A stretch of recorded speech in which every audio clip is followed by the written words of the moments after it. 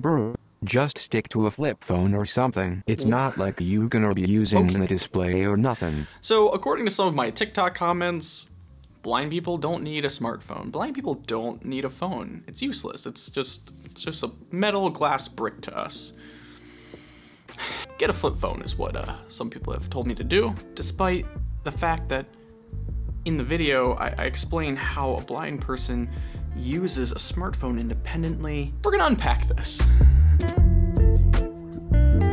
Hey, my name's James. Welcome. If you're new, I like to share my experiences living on the spectrum of blindness, so what that's like from birth, and I also like to share and discover accessibility, features within travel, technology, or just experiences overall. So if that's what you're into, welcome aboard. So although I love YouTube and this is like my home to me, I just shared that I passed 15 years of creating on YouTube.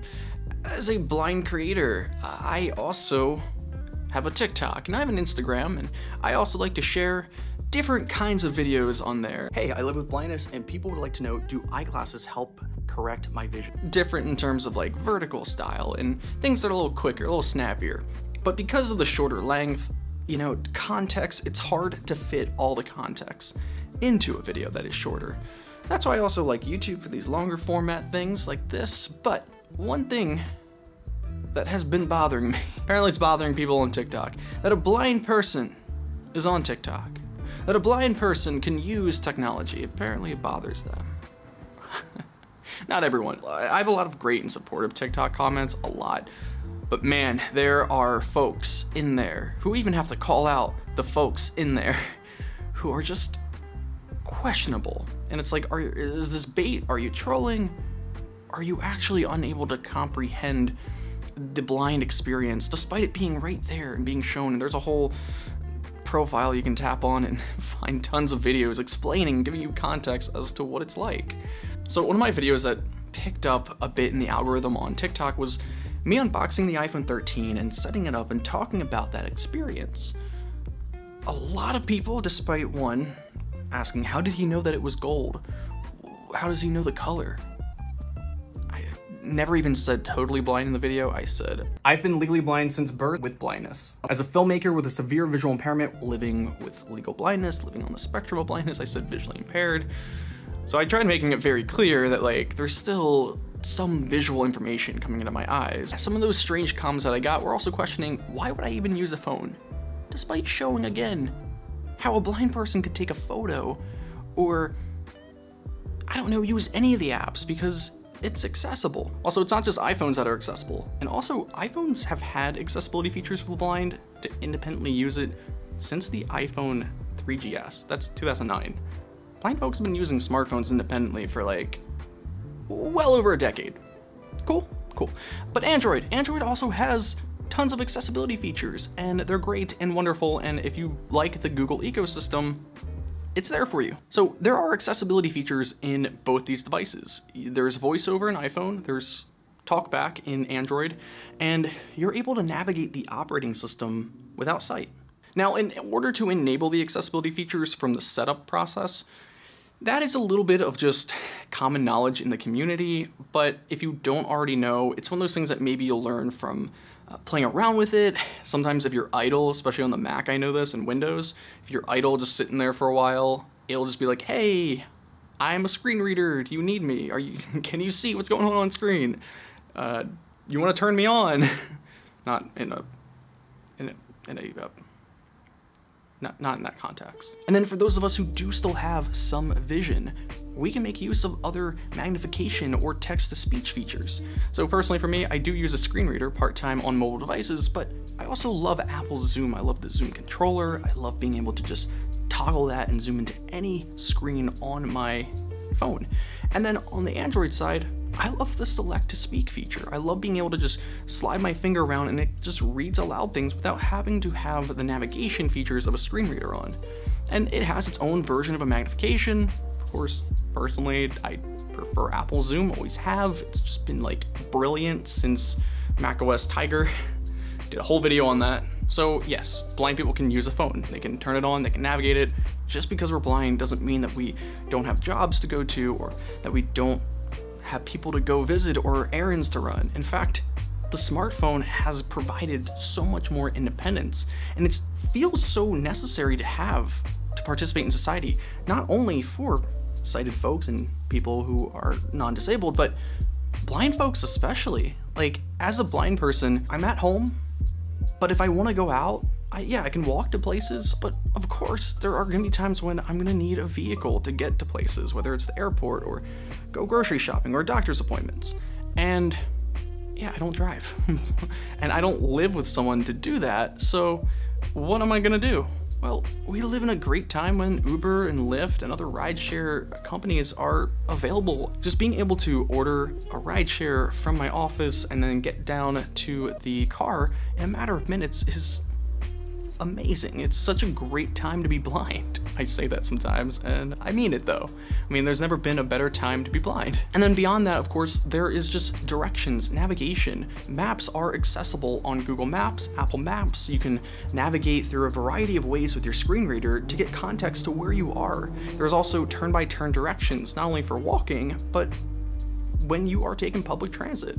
There's estimated times, there's tells you where bus stops are. It's great. Of course, as a blind person, I got my white cane. I know how to navigate sidewalks and streets and the city, but I just need to know where I'm going, and that's where the smartphone comes in handy. That's also why I love like AirPods and just wireless headphones, because I can leave one in and just be listening to the navigation. Personally for me, my choice is AirPods Pro. That transparency feature is incredible. I leave one in usually, keep one out so I can be more in tune with the traffic and listening to my surroundings. But this can then also just tell me of any incoming alerts, notifications, as well as just directions, and that is so important. The other thing too is AirTags. I made a whole video all about AirTags and the role that they could play in someone's life who is visually impaired, because I did a whole unboxing and talked about them, and I even showed some of the great accessibility features, including precision tracking, which is wonderful. I've lost my cane or my keys somewhere around and quickly was able to track it with my phone, and using accessories like AirTags and AirPods make so much sense for a person who's blind or low vision to just make that lifestyle even more accessible. And again, Android has its own equivalents of accessories, and yeah, to each their own. Much like a smartphone, smartwatches are oftentimes accessible as well. Currently using an Apple Watch Series 7 and giving it a test run, and honestly, the bigger display helps, but also just having voiceover navigation and having Siri tell me my notifications or when my workout has hit certain miles or milestones, or even if I just close my rings. It's all extremely helpful and a great experience. It's great having auditory feedback right on my wrist and being able to track all that. Another thing I want to talk about is just all these updates our phones are getting. Phones are lasting longer with updates because these processors are getting more powerful, but the features are also getting so much more powerful. There's a thing called OCR. If you're familiar with technology or computers, this may be familiar to you, but it's called optical character recognition. You may have even interacted with OCR technology before without even realizing it. This is something that, as a blind person, I've been familiar with for quite a few years now. In fact, it's something I used back in high school to use my iPhone 4, capture some papers or documents, and then I'd send that to Google. Yeah, using both ecosystems even back then. And with Google Docs, it was able to pick up on the image that I took with my iPhone and make highlightable text. So then I can then have it all read to me. Now, this is built in to the iPhone, which is wonderful. iOS 15, iPadOS 15, macOS Monterey if you have specific system requirements. Live text. Oh, I love live text. I love this feature. Again, this was a feature that is primarily used by the blind community for so many years, but now it's just widely accessible and available for everyone. Not through special apps, it's just built into the camera app and the Photos app. And of course, Android has their own apps to do this and features, but talking about iOS 15, this is what I'm primarily used day to day. And since the 90s, Apple has been experimenting with recognition of characters that are handwritten. So with the Newton back in the day to now the iPad and the scribble feature on the Apple Watch. So what it can recognize is not just like plain normal text, but also just handwritten stuff. It's probably not perfect every time, but it's pretty good. And being able to just highlight that text, copy it, have it speak to me, be able to read menus or documents or mail or anything along those lines, even for video game consoles that may not be accessible, being able to just quickly have access to what it's saying on screen and have it read to me, Viewfinder, image, a digital screen with text and numbers on it. Friend list online. 2. Trending, Party Mario. Superstars, an illustration of a cartoon character holding a die. Party Bullet Mario, an illustration of a cartoon character holding a sword. Oh my gosh, I'm so excited to keep incorporating live text and finding new innovative ways. Of course, if you're a student or you work and you use your phone to capture notes or whatever it might be, I definitely recommend making use of live text. This is just, again, one of those things that was considered an accessibility feature, and I think still is. And now it's just even more accessible, it's more widely available, and that innovation has just been pushed to the forefront. Beyond live text, there are other accessibility apps like Be My Eyes, where I can call a person, a volunteer, to read things to me or to help me find something. That's really cool. There's millions of people ready to just pick up that phone call and help a blind person out, so I appreciate all of y'all. But there's also apps like the magnifier. If I need to use my own eyes, if I need to zoom into something and just try to make out something visual that isn't text related, the magnifier app is great for that. This thing is literally a high-tech digital magnifier in my pocket. This one is too, my fellow Android friends. Let's talk about how I use my phone for entertainment as a blind person.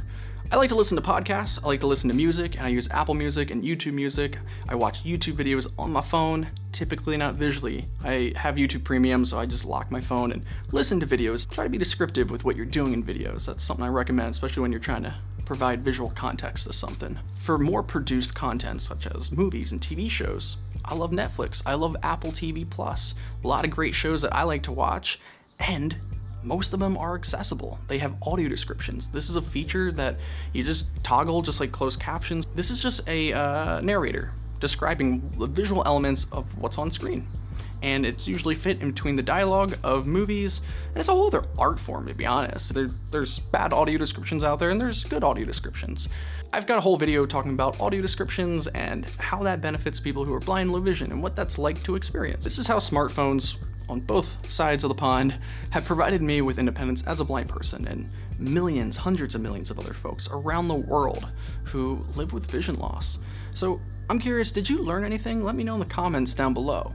Also, maybe if you didn't learn anything, do you have any app suggestions? Any apps that you incorporate into your life? If you would like to connect, those comments are always a great place to engage, but TikTok, Instagram, and Twitter are also places where I am pretty active, so feel free to find those links. I hope that you could just see different today. I'll hear you next time. Bye.